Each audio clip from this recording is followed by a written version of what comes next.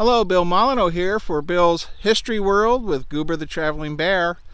And we are walking up to Picketts Charge from the Union lines. And I'm old and chubby and out of breath. But we have left General Meade's headquarters. And we are walking up the path. And this is the 2nd or 3rd Pennsylvania Cavalry attached to Provost Guard Army Headquarters. All right.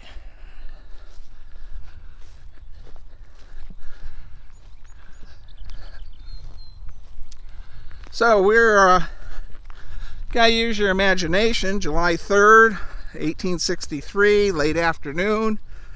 The Confederates bombard for an hour and a half. The artillery has heard the sound of the guns as far away as Baltimore and Lancaster, Pennsylvania.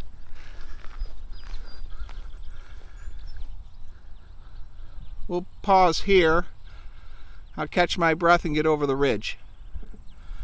All right, we have 12-pounder Napoleons, green barrels. Now, even on a Sunday at 10 in the morning, there are a lot of people on the battlefield. So we're heading over to Picketts Charge. We're going to see where Armistead, Kemper, Garnett crossed the lines, and the Cadore Farms in the background. All right, here we have George Gordon Meade, one heck of a big statue, sitting on some raised ground.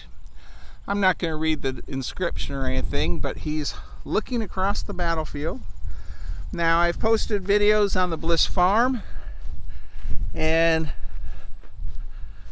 the Bliss Farm is right about there, straight ahead. All right.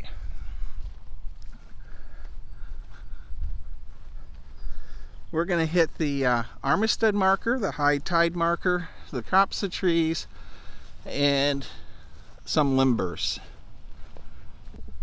All right, we're here at Picketts Charge for the crops of trees are right there. These caissons are quite rare at battlefields. You don't see these a lot. You see limbers, but not often caissons. These carry the ammunition for the artillery pieces, and they're quite unique. Even miniature war gamers don't, oh my gosh, it's Goober the Traveling Bear. He is everywhere. So miniature war gamers, they don't use these a lot either. Just regular limbers, which is one of these attached to an artillery piece. But these are called the caissons. You also see these used for when a president passes away. And they do have a spare tire. They have the spare wheel back here. All right. Today we're trying a different dead cat for the outdoor audio. Hopefully it's working. We'll find out later for my microphone. All right, here we are, the Union lines looking out to the Confederate lines, and there's the Virginia Monument a little over a mile out. Bliss Farm is on our right behind that tree, and our Union lines are here. Now, this is the 3-inch rifles, and this is where the Confederates were stopped. The high water mark.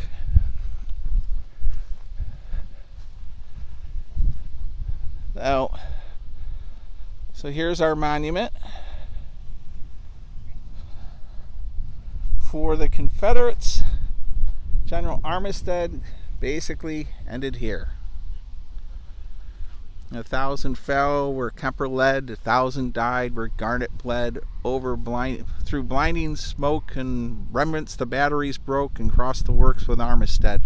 I screwed that poem up a little. I don't think I tried to recite it in over a decade. But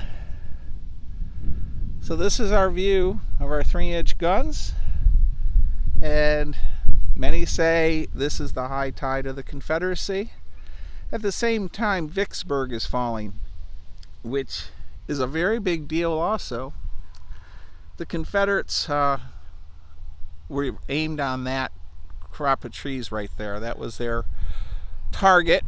And over there is the Cadore Farm. And General Pickett, that's where he commanded the troops from. He didn't advance any further, and I'm not going to go into that debate.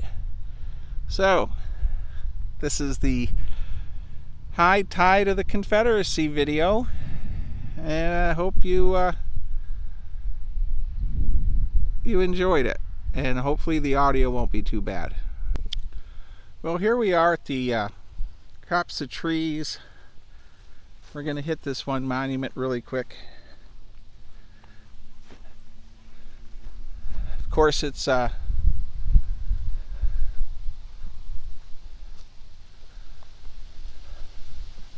high water mark. There we go.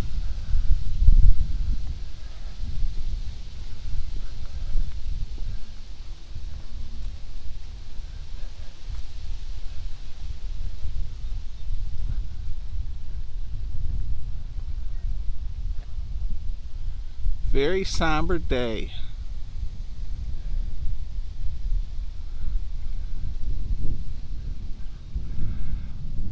Well, we'll end this out with stay safe, be kind, and be courteous, and thank you for watching, and don't forget to subscribe.